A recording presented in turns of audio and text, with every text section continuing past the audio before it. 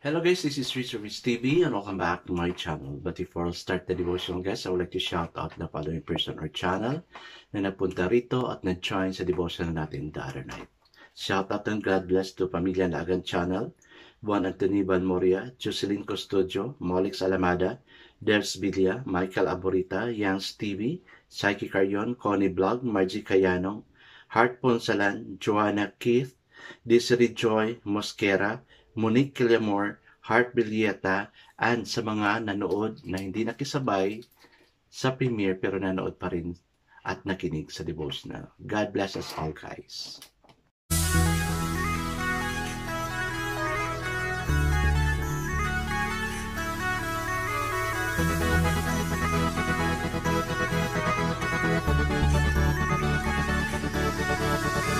Rich TV, where you heard it, number one is on the top. Good advice is they'll never stop. Rich TV, where you heard it, number one is on the top. Good advice is they'll never stop. Praise God! Saturday na naman at nakapagpahinga tayo, no? Ang ganda ng feeling pa makapagpahinga talaga tayo. Yung mga estudyante, na-relax yung mind nila, no? Tayo na-relax din sa trabaho, lalong-lalo na sa natatrabaho from Monday to Friday. So, ugaliin natin mag-spend time sa family kasi ang pamilya natin guys is really very important, no?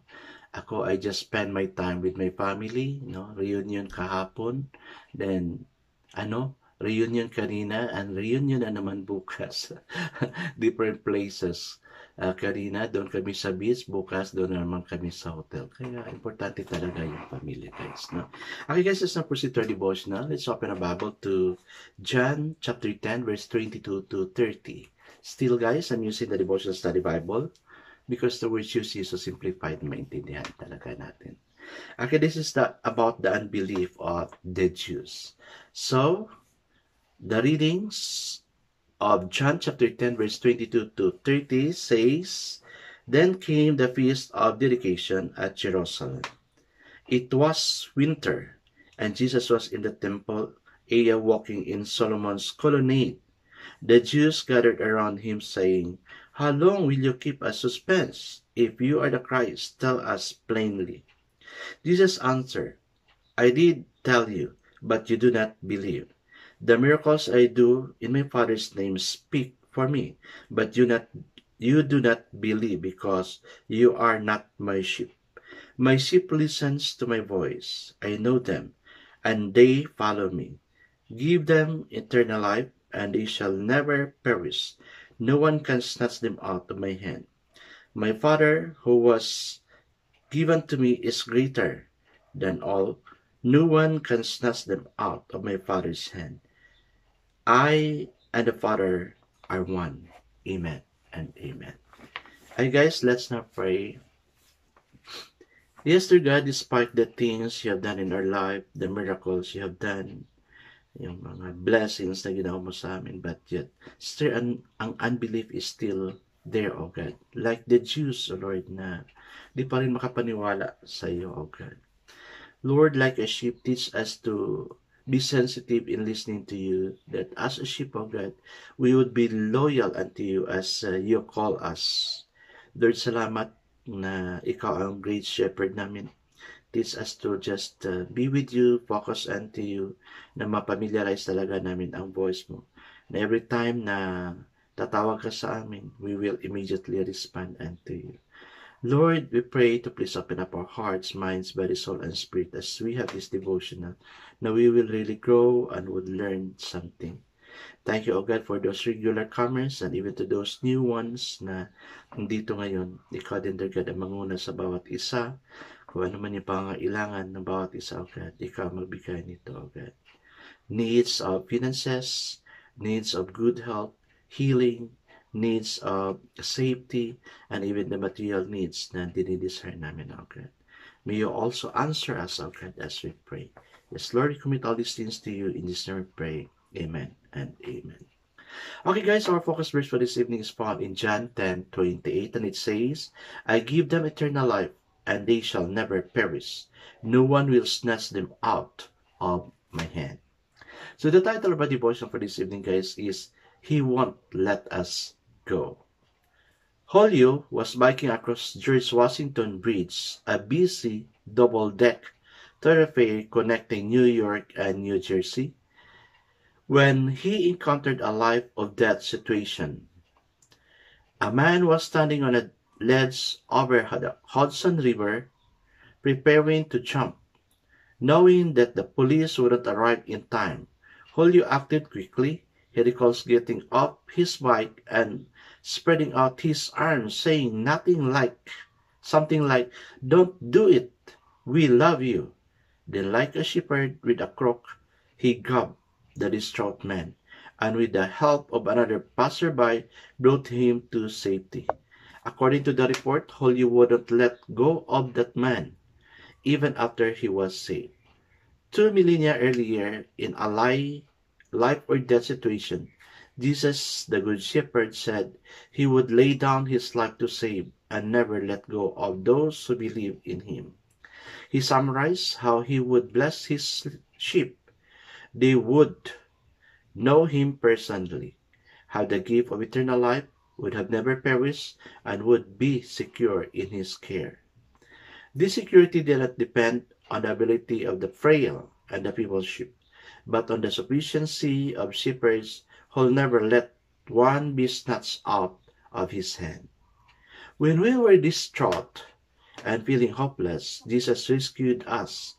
Now we can feel safe and secure in our relationship with Him. He loves us, pursues us, finds us, saves us, and promises to never let us go.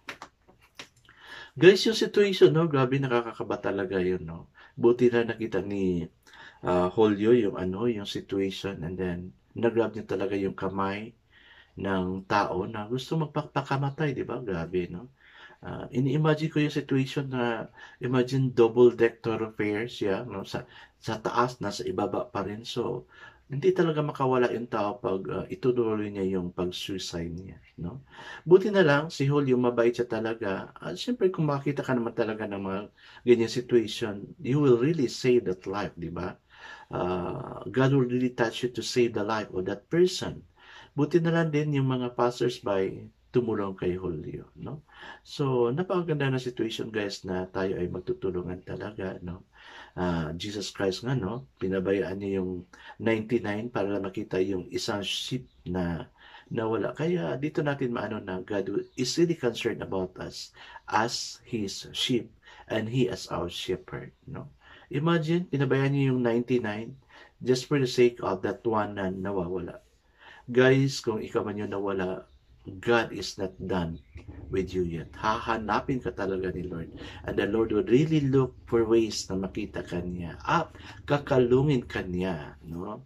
With His arm. Na mapil mo yung beat ng heart niya at mapil din ni Lord yung beat ng heart mo. Ganyan tayo kamahal ni Lord. Kaya, God won't let us go also. Ang ganda, no? He won't let us go. I guess let's now proceed to the two questions. What makes you feel insecure in your relationship with Jesus? Itong, sa dami naman kasi ng, ng devotion ako kasi nag-subscribe din ako ng, sa isang net, no, na nagsisend sa akin ng devotional.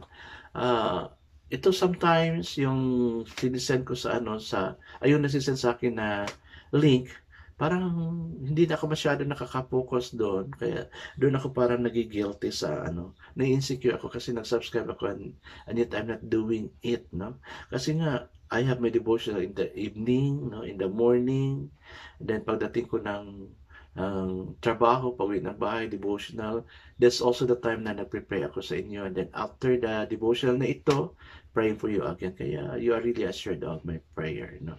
Kaya nag-worry ako kung hindi ko kayo makikita dito, hindi kayo magko-comment. Kaya I'll ask you to please comment, no, para malista ko yung mga pangalan nyo. Kasi nakaugalian ko na talaga na ilista yung mga pangalan na nandito. Kaya kailangan nyo talaga mag-comment. Maski yung lang ni YouTube dyan, yung mga emojis yan, no, ang gagamitin niyo.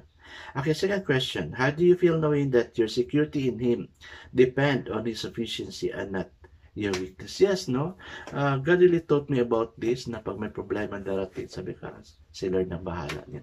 Parang, ano na, I will not pressure myself, but instead, I will give everything to God. Yung cast all your cares upon Him and He will care for you, di ba? Cast your burdens unto Him, you know? Ang ganda kaya ng song na yan.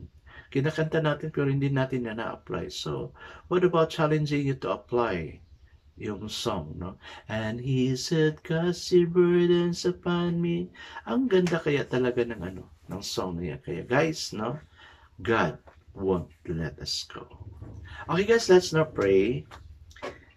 Jesus, when we let go of you because of our sin, you never let go of us because of your grace. Lord, thank you for you won't let us go.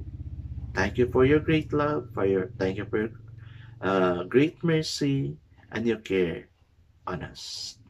Lord, thank you. We commit all these things to you. In this name we pray. Amen and amen. Guys, sana na-bless tayo sa devotional natin, no? Ugali mapunta rito, manood, makinig sa devotional natin. See you again tomorrow. God bless us all, guys. This again, Richard TV. Kita-kita tayo muli hanggang sa muli. Paalam!